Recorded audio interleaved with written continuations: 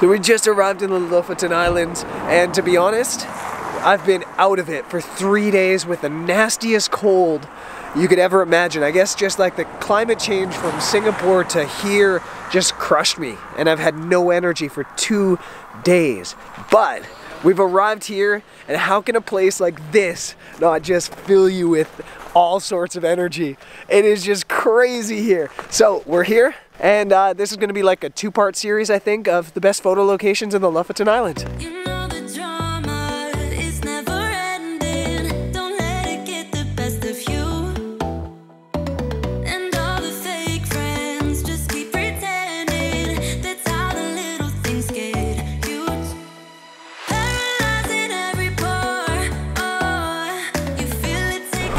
This cold is just crushing me. Wow. It is starting to get better though, and why is it so bright? I'm leading a photography tour here in the Lofoten Islands, and yeah, it's a small group VIP location scouting trip, and I thought what I would do is just share with you guys the locations we are in case you come here, and maybe guide you through some of the photos that we shoot. And just enjoy this place because it is unreal. I mean, look at this. It's just crazy. And there's just so much to shoot here.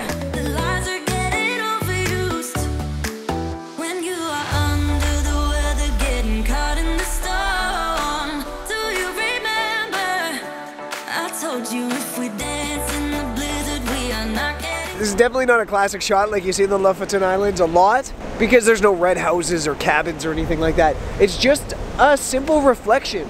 You've got this beautiful bit of beach here, and the water rushes up on it and kind of gets trapped and creates a mirror. So you have the sea, and then you get this beautiful mirror effect here, and it's working really nice. It's a simple shot. I'm doing 30 seconds to get some motion in the sky, and yeah, really good start here in the Lofoten Islands. Skagsundet Beach is about so much more than just this reflection shot though. There are little waterways leading to the seas and views, there's rocky foregrounds to play with, and there's just a lot to work with in general. Give yourself at least a sunset here, probably 2. You're about to lose me. Just like that, just like that.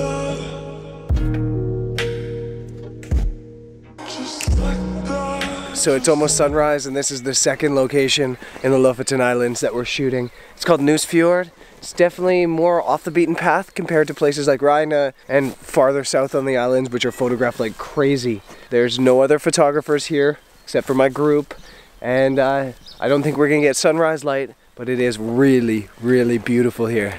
Baby.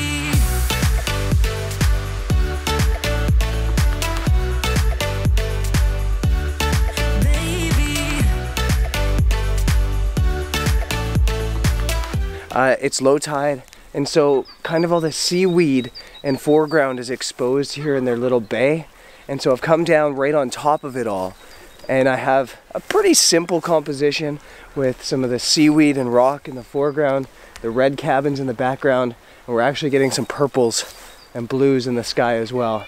Probably should have a polarizer on, but I left it in the hotel. I'm sick, don't blame me. But I left it in the hotel. But yeah, even without a polarizer, I think it's coming out nice.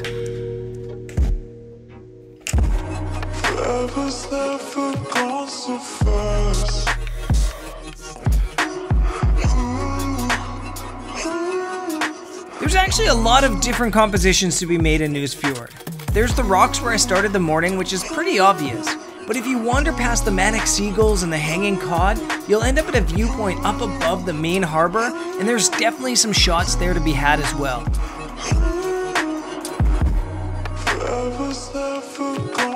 So we ended up getting some beautiful light this morning, some really nice cotton candy skies. The seagulls are awake, but man, I'm so tired. So I think we're gonna go back to the lodge, do some photo editing. I'm gonna have a nap, and then we'll go out again at sunset.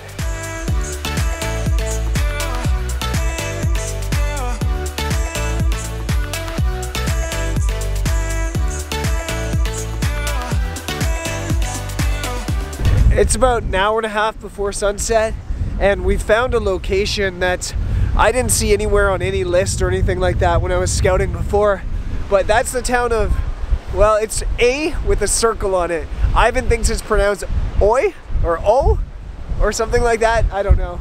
But it's basically the end of the Lofoten Islands. It's the very, very end. And just before you get to it, there's a tiny little parking lot on the side of the road, a tiny little area to stand, and this beautiful, beautiful view. So it's not sunset yet, but we're still getting a really, really cool image and something that's a little bit unique.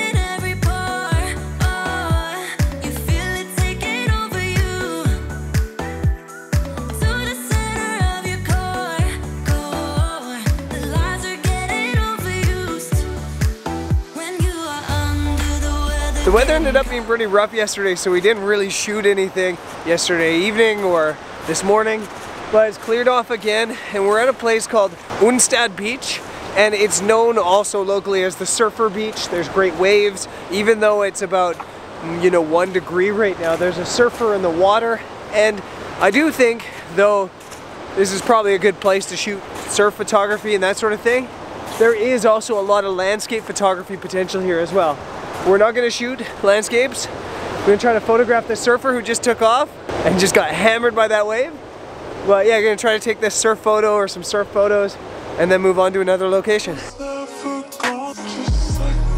Unstad Beach is underrated.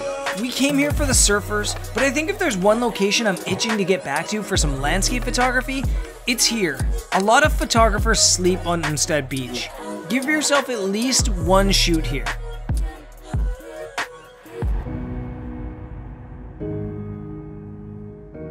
So I don't think I got a photo of that surfer, but it was a really cool place, and there is a coffee shop there at the surf shop, I think it is, that does the best cinnamon buns in the world. So if you're heading to that area, definitely go check out that shop. We're here at our sunset location, which is called Utaklev Beach, and it is stunning.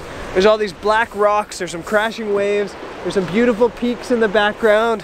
A lot of rain came in last night. It's a little bit warmer today, so there isn't a lot of snow, which kind of sucks, but it is still really, really beautiful.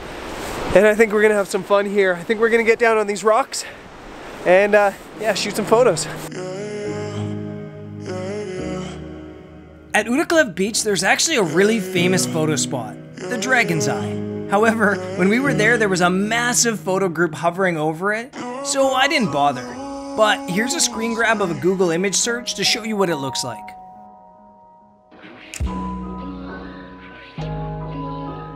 I should also mention that the rocks here at Utaklev are really slippery, so take it slow, or you might end up breaking your camera gear or worse.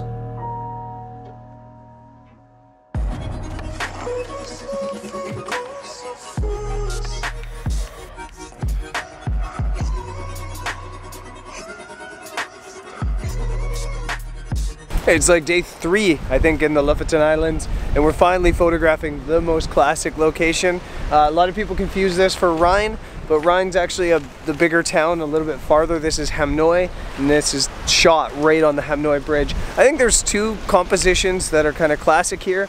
One is to go with a vertical frame right on top of this, where you get these red cabins in the bottom of the frame, and then right above them you have this beautiful peak. Or you can move farther down the row of photographers. You can see there's probably about 30 photographers here. You can go farther down the row and put the red cabins on the right hand side, balanced nicely with the peak in the top left hand side. So it's a classic image, but it's a classic for a reason. It's just unbelievably beautiful. It looks like the view's in prison. It's like, oh no, the view's in prison. I told you if we dance in the blizzard, we are not getting cold. So keep on dancing, baby. Dance, dance, dance, yeah, dance, yeah, baby.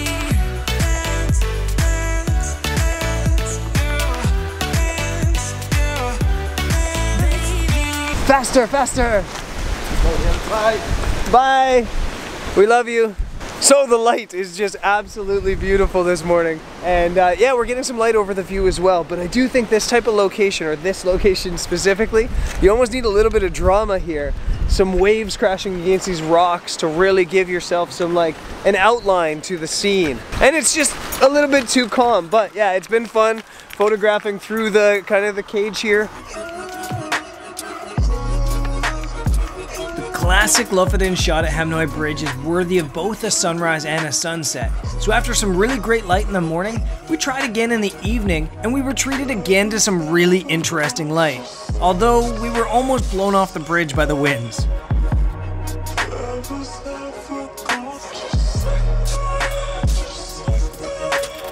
We've had some crazy weather today. It was really windy, but now it's almost sunset and it's chilled out a little bit. We've come to a place near that classic view at Hamnøy. I think it's called Saxidøy or something like that. And you've got these old yellow cabins. So you kind of had the red cabins in that place. This is like the yellow island. And if the light cooperates, I think this could be really beautiful. All these yellow cabins, those peaks in the background. And if we get lucky enough to catch some light, yeah, this could be spectacular.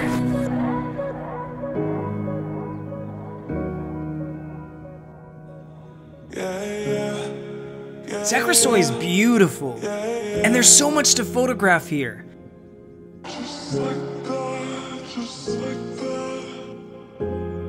One of the classic shots here is a pretty simple photo of one of the yellow cabins in front of the pyramid-shaped peak. Unfortunately, there are a couple cars parked in front of it, so I had to get a bit creative with my composition.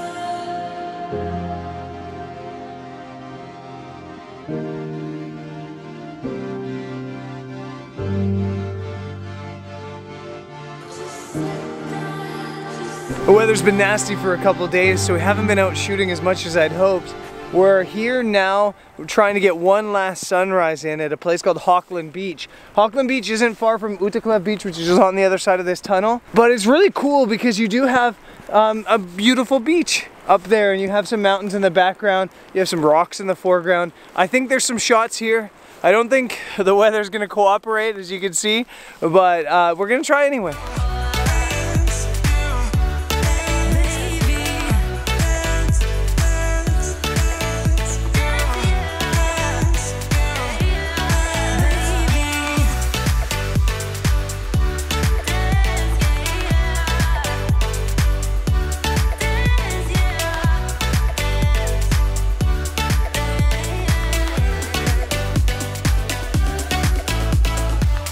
So that's it from the Lofoten Islands. I'm sorry that I was sick and just miserable the whole trip, but the trip itself wasn't miserable. It was so much fun. It was a really good group of people, and we did get some good images despite the fact that I was walking around like a zombie basically the entire time.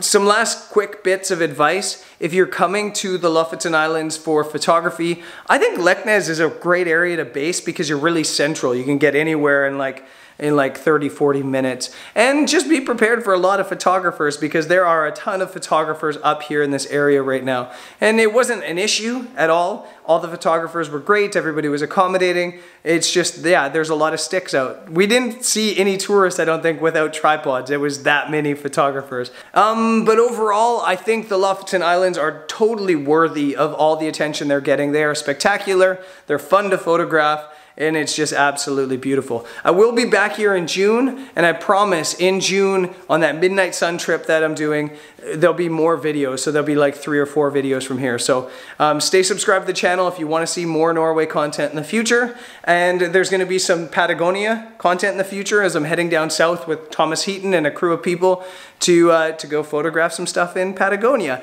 That's coming up. As for right now, it's time to head to Wales. So on the next episode, you're going to see me in Wales, back in the UK on assignment. So I'll see you guys there. Peace.